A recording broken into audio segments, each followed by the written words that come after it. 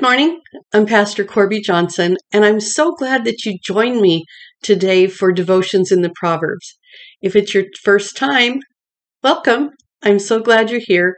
If you're old and faithful, well, not old like ancient, but if you've been a regular member, thank you for coming back, and thank you for sharing this with your friends.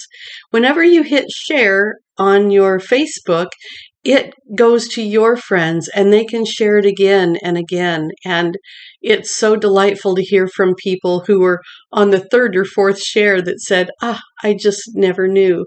So thank you for being a kind Christian, wanting other people to be included in this proverb study.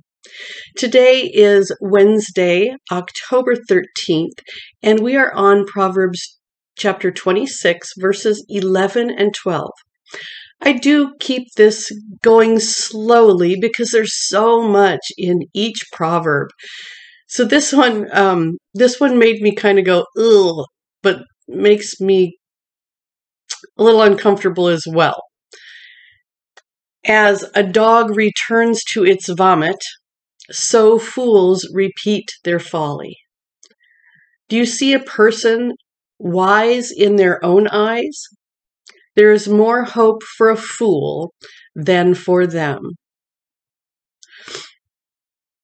Interesting sentences put together.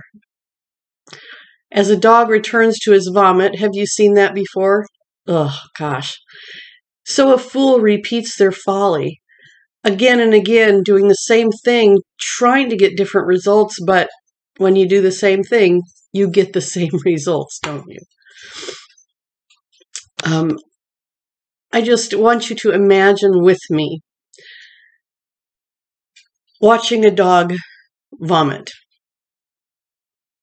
And then, not long after that, the dog goes back to its vomit and begins to eat it. Ugh, I can hardly even think about it because it just makes me sick to see a dog do that.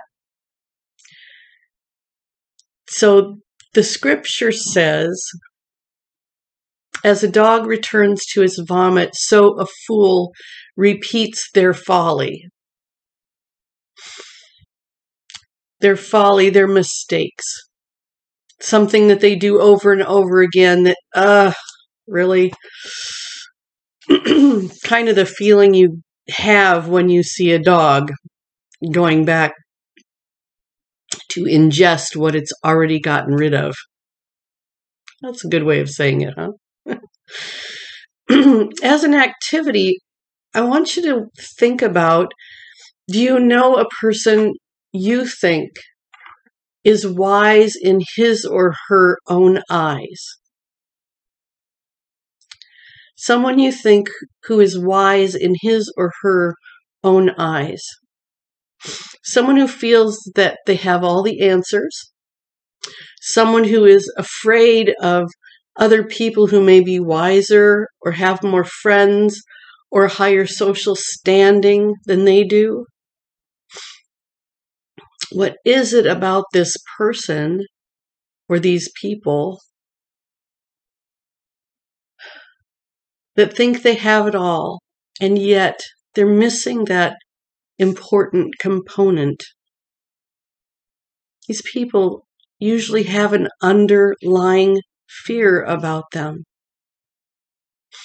So think about somebody you may know that keeps doing the same thing over and over and over again, hoping there's a different result, and who may really be afraid more than angry. As an action, be kind, be amiable, be patient. We never know what the other person is truly going through because we are not in their position. And we have not experienced in life what they have experienced. And sometimes they are just doing the best that they possibly can. Compassion and kindness go a long way towards another person's plight. As a dog returns to its vomit, so fools repeat their folly. Do you see a person wise in their own eyes? There's more hope for a fool than for them. The word of the Lord for the people of God. Thanks be to God.